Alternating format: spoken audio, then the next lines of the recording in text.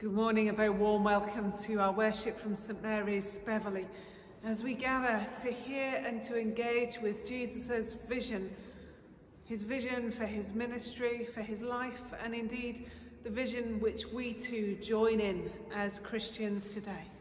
And so I'm going to hand over to Ted for our opening prayer. Dear Lord, we gather in your presence, side by side, hand in hand, just as we are. All are welcome here. We come when we feel weak and when we feel strong. We come when we are sad and when we are joyful. Help us to be your body in this place, to bring good news of Jesus to all we know. Amen. By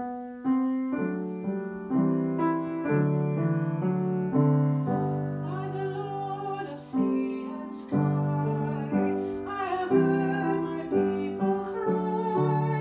All who dwell in dark and sin, my hand will save. I will make the stars of night, I will make the darkness bright. Who will bear my light to them? Whom shall I send? Here I am, Lord, is it I, Lord? I have heard you calling in the night. I will go, Lord, if you lead me. I will hold your people in my heart.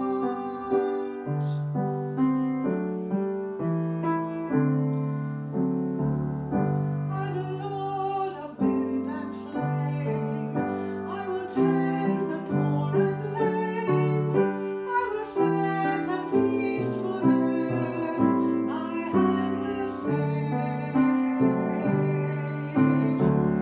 Finest bread I will provide, till their hearts be satisfied.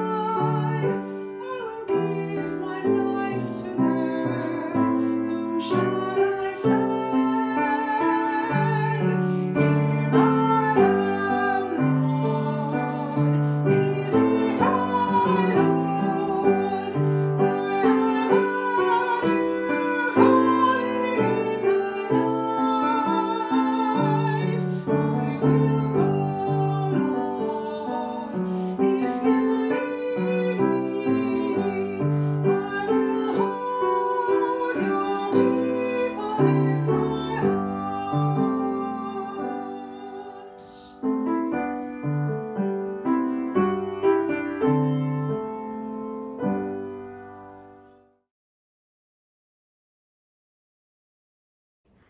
And so we come to our words of confession.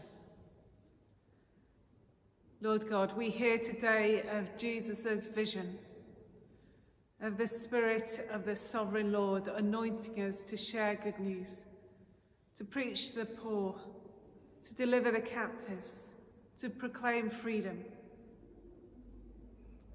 And so often, as we aspire to those things, other distractions get in the way. We struggle to bring about your kingdom in our own lives and our own community. Lord, give us a heart for your good news, for the poor, for those who are lonely, and for all who need to hear your words of freedom. In Jesus' name we pray. Amen.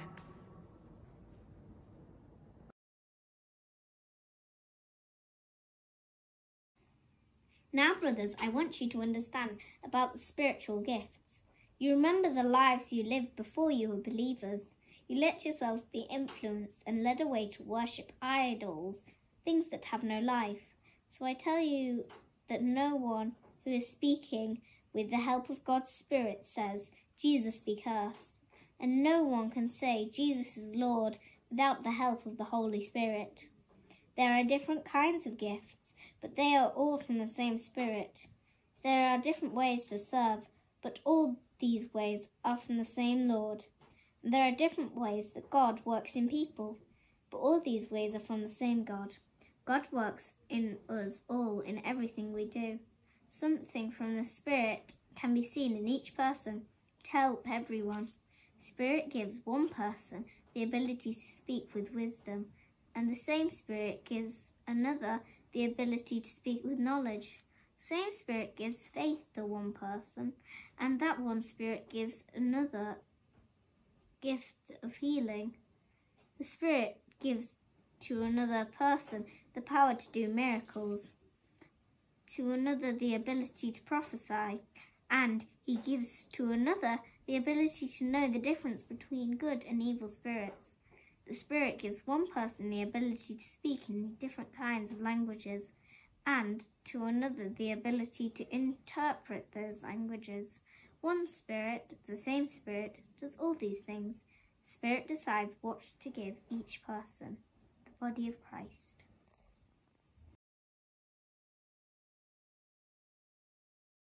The reading is from 1 Corinthians chapter 12, verses 12 to 31. Just as a body, though one, has many parts, but all its many parts form one body, so it is with Christ. For we were all baptized by one Spirit, so as to form one body, whether Jews or Gentiles, slave or free. And we were all given the one Spirit to drink. And so the body is not made up of one part, but of many. Now if the foot should say, because I am not a hand, I do not belong to the body, it would not, for that reason, stop being part of the body. And if the ear should say, because I am not an eye, I do not belong to the body, it would not, for that reason, stop being part of the body. If the whole body were an eye, where would the sense of hearing be? If the whole body were an ear, where would the sense of smell be? But in fact, God has placed the parts in the body, every one of them, just as he wanted them to be. If they were all one part, where would the body be?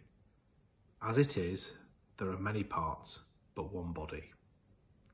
The eye cannot say to the hand, I don't need you, and the head cannot say to the feet, I don't need you.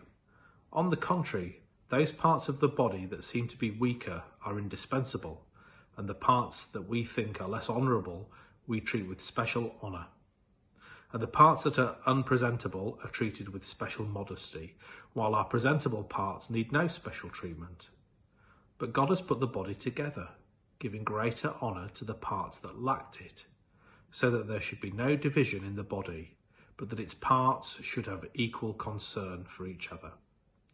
If one part suffers, every part suffers with it. If one part is honoured, every part rejoices with it.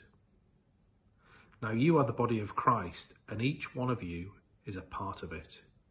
And God has placed in the church, first of all apostles, second prophets, third teachers, then miracles, then gifts of healing, of helping, of guidance, and of different kinds of tongues. Are all apostles? Are all prophets? Are all teachers? Do all work miracles? Do all have gifts of healing? Do all speak in tongues? Do all interpret? Now eagerly desire the greater gifts, and yet I will show you the most excellent way.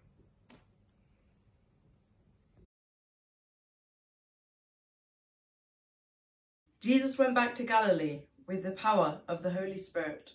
Stories about Jesus spread all through the area. He began to teach in the synagogues, and all the people praised him. Jesus travelled to Nazareth, where he had grown up. On the Sabbath day, he went to the synagogue, as he always did. Jesus stood to read. The book of Isaiah, the prophet, was given to him. He opened the book and found the place where this is written. The Spirit of the Lord is in me, just because God chose me to tell the good news to the poor. God sent me to tell the prisoners of sin, that they are free, and to tell the blind that they can see again. God sent me to free those who have been treated unfairly, and to announce the time when the Lord will show kindness to his people. Jesus closed the book, gave it back, and sat down. Everyone in the synagogue was watching Jesus closely.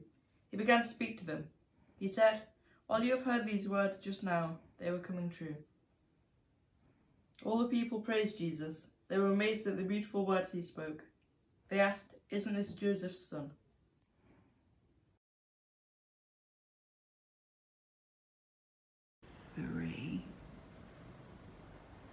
Let us pray.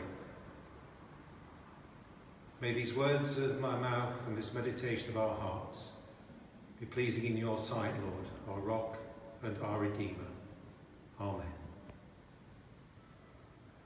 What's the best sermon you've ever heard? Perhaps it was one that brought you to faith in serving Jesus Christ. Perhaps special comfort in a time of sorrow, or guidance at a time of indecision. You may remember the one at Prince Harry's wedding about love, or one that brought you back to God, and which may have helped you to see the glory of his sovereign grace. But could I be so bold as to say that no one has ever preached a better sermon than the first sermon Jesus preached in his place of birth, Nazareth? To hear him preach and to preach about himself. Now, just for a moment, close your eyes. Can you picture that scene? Many people present, their anticipation, their trepidation, and their excitement all at once. It brought people to saving faith, gave them hope in their troubles, and helped them to see the glory of God, the Son of God. Yes, that's what Jesus did in that synagogue in Nazareth that day. He preached the gospel according to Jesus, the good news of salvation in Christ. And we see here Jesus preaching in the power of the Spirit. The Spirit of the Lord is upon me, he says. And Luke tells us that Jesus had returned from the wilderness to Galilee, and that return was in the power of the Spirit, where he taught in the synagogues, being glorified by all. Of course, the power of the Spirit is accessible to all who come to God in faith. But Jesus possessed it in a unique way, being conceived by the Holy Spirit, baptized by the Holy Spirit, who descended on him, you will recall, in the form of a dove. And he went to face the devil, full of Holy Spirit. The Spirit remained on him through his public ministry, empowering his every word and deed, connected to the Father and the Spirit with the triune of God. Just like you and me, through our faith, our custom is maintained in a regular pattern of worship. Listening to God's word, we say our prayers, we listen to sermons, we sing hymns and psalms. And that is exactly what Jesus did when he visited the many synagogues around Galilee. I make the obvious point that if worship was good enough for Jesus, our Saviour, then it must be good for us too. Our worship here at St. Mary's is the foundation for any life that glorifies God. The book of Hebrews reminds us, let us not give up meeting together. So it is part of Jesus' vision that through the spiritual power of his preaching, he awakened people's minds and their hearts to glorify him. In that synagogue that day, those in attendance began to praise his preaching and glorify him. They may not fully have understood who he was, but they began to do the very thing for which they were made, to glorify God in the person of his Son, Jesus Christ. Wow, what a picture that scene brings. Jesus' vision is that this is the way that everyone who hears his voice should respond. Do we embrace those words? Is that how we respond? Does what we hear Jesus say thrill our soul wherever and whenever we hear it? Do we give glory to God in the way Jesus encouraged those to do in that synagogue? Perhaps we may just reflect those thoughts in the coming days as we think about how we glorify God through our worship. Jesus, as a young boy and a man, will have attended the synagogue on the Sabbath on many occasions and stood up and read. Here we hear the scroll of Isaiah was given to him. He was the returning, I suppose, celebrity at that time of the town, and it was natural that he should be asked to preach, and he knew he wanted to draw out from Isaiah's prophecy the words we shall see in a moment, showing he was familiar with the Old Testament scripture. What Isaiah had prophesied was a jubilee, a reference to an ancient custom, and according to the law of God, a special celebration in Israel every 50 years. And that is what Isaiah meant when he said, the year of the Lord's favour. It was a year of amnesty, where slaves were freed from servitude. People were given redemption from debt, and lost belongings were restored. What Isaiah prophesies was a jubilee to end all jubilees. He spoke of the day, that great day of salvation, about the Messiah, the Anointed One, Jesus Christ. And when those godly people of faith heard Isaiah's prophecy, it gave them hope that one day God would come and save his people. So Jesus was reminding them of his vision. Once Jesus had finished reading from the scroll, he sat down and he gave it back to the attendant. But we know that the eyes of all in the synagogue were fixed upon him. Like those people of Nazareth, we too must look at this profound spiritual lesson that occurred that day, Jesus' vision, and look to Jesus and listen to his words. He said, today this scripture, that is Isaiah, has been fulfilled in your hearing. What does that mean? Well, put simply, Jesus was announcing the fulfillment of Isaiah's prophecy. The Anointed One, the Messiah, Christ had come.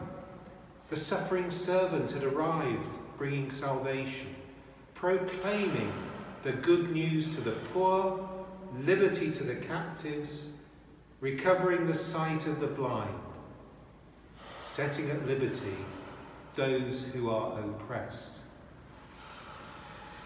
So with him came his vision, a vision containing all of those things that Isaiah had promised that would come on the day God and spiritual deliverance arrived from the power of sin, leading through faith to eternal life. Let us recommit ourselves to that vision, proclaim the gospel, and care for people in need. Love our neighbours. We believe in the gospel according to Jesus Christ, and it's because of that commitment we too are committed to the poor, the oppressed, and the disabled. We believe in that vision, which begins with the proclamation of the good news. Let us not cross the road or look the other way. Through that belief, today, God is calling on you and He's calling on me through our faith to help others who have the same desperate needs. Jesus is telling us that through our love for Him, to listen to His vision and give that help that proclaims to all those in need through the good news, and not to walk across the road in the other direction. So, this sermon of Jesus is and will always be the best sermon you will ever hear. Thanks be to God. Amen.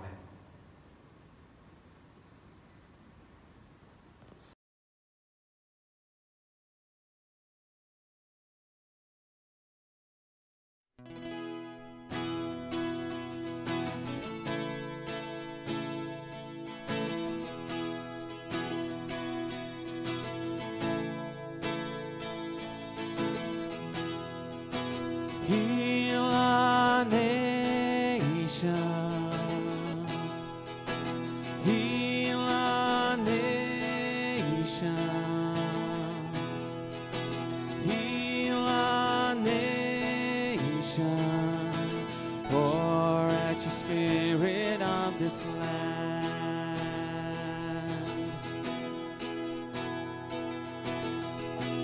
Lord, we long for you to move in power. There's a hunger deep within our hearts to see healing in our nation. Send your spirit to revive us. Heal our nation.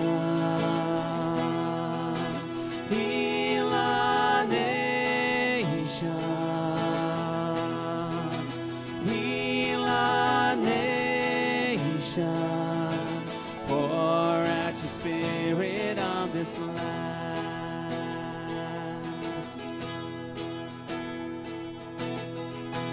Lord, we hear your spirit coming closer, a mighty way to break upon our land, bringing justice and forgiveness. God, we cry to you, revive us. Heal our nation. Heal our nation. Heal our nation. Pour out your spirit on this land. Heal our nation. Heal our nation. Heal our nation. Pour out your spirit on this land. Pour out your spirit on this land. Pour out your spirit on this land.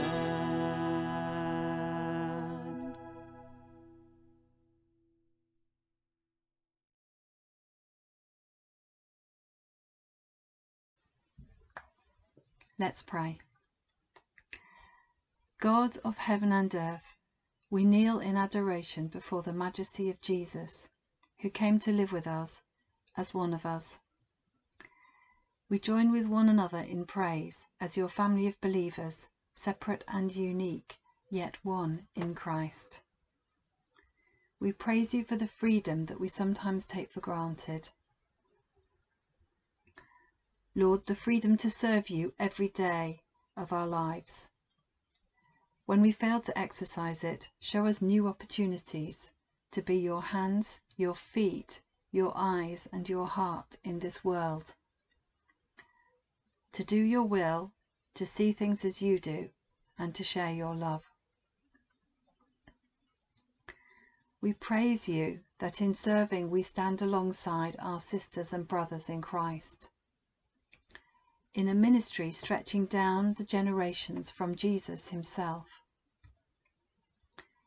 We rejoice in our diversity and the gifts that each person in this fellowship brings to the body of Christ. And we thank you for the faithful who have gone before us and supported us. Gracious Lord, make us truly one in Christ. We pray for the varied members in your worldwide church. Strengthen the faith and prayers of those suffering persecution, and let them know they are not forgotten.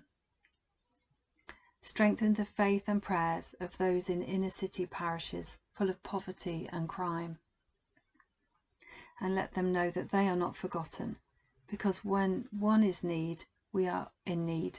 We are all in need. Gracious Lord, make us truly one in Christ.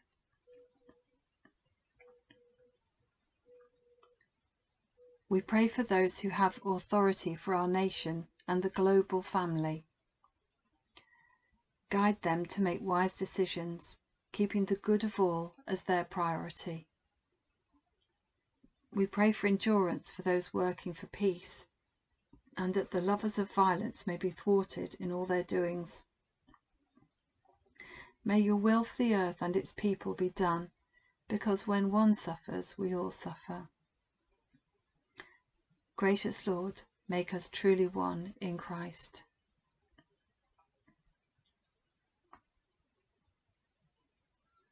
We pray for those who seek your healing in our community, and thank you for the work of our medical and social services, church ministers and emergency services. We remember our police force, armed forces, and those in education. We pray for those who keep our communities running and value before you our shop workers, delivery drivers, council workers, and all voluntary organisations. Give physical and mental and emotional refreshment to these and all the hard-working members of our community, and let them know they are not forgotten. Gracious Lord, make us truly one in Christ. Almighty God, we thank you that you have designed your world in such a way that we all need each other.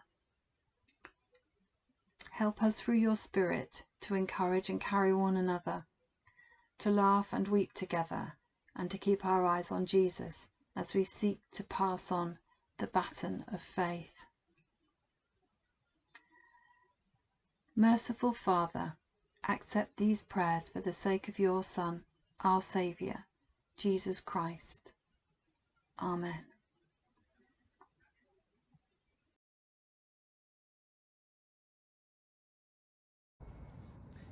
And so we come to our news and notices. The first thing to say is that please do look carefully on our website or sign up to our e-news for all the latest information.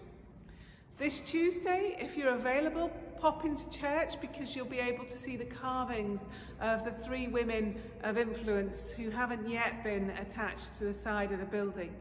We're very much looking forward to welcoming Rosalind Franklin and Bishop Libby Lane and Mary Wollstonecraft. So if you have time and you're able, do pop in and take a look before they go high up onto the side of church.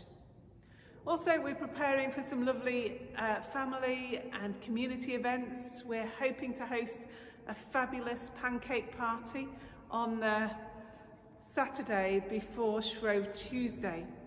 Please do sign up for it. Information is on the notice sheet as well.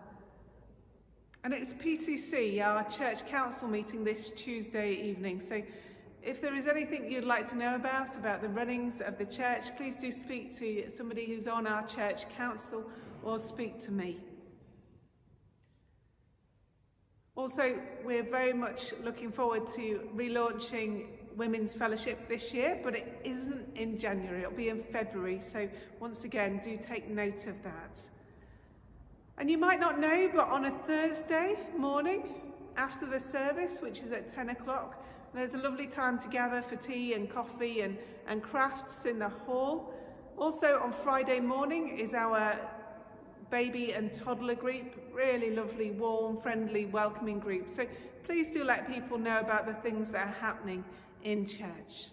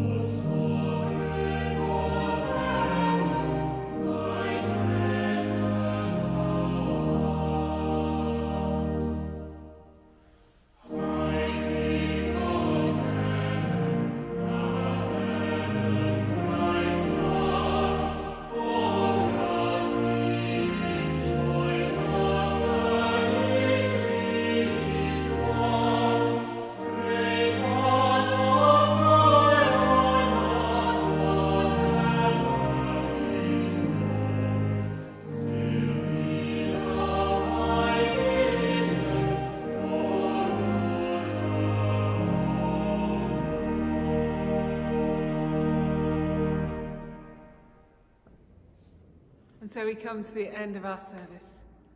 We are called to be Christ's body, to stand together side by side, to proclaim the good news of God's love, to bring mercy, peace and justice to our world. And so may the Spirit enable us in our day-to-day living, and may the blessing of God Almighty, Father, Son and Holy Spirit be with us now and always. Amen.